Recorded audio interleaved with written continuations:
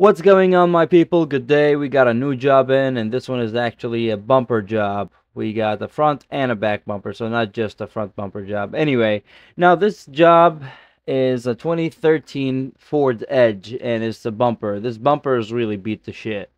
I mean, you can see it's just messed up, and I only had one hole that I already welded, and a crack in the bottom that I already also welded. This is a customer pay job, and sometimes when it's a customer pay, all the hours that you add on to repair something, it's still gonna be cheaper than buying a new bumper, especially that this bumper is the from the ST model. Maybe they couldn't find aftermarket, I'm not sure, but I got plenty hours to fix it. And these scratches are not just surface scratches. I know the yellow went off, that's transfer paint from the other whatever they hit, but the rest of it, those are all scratches and dents and grooves everywhere.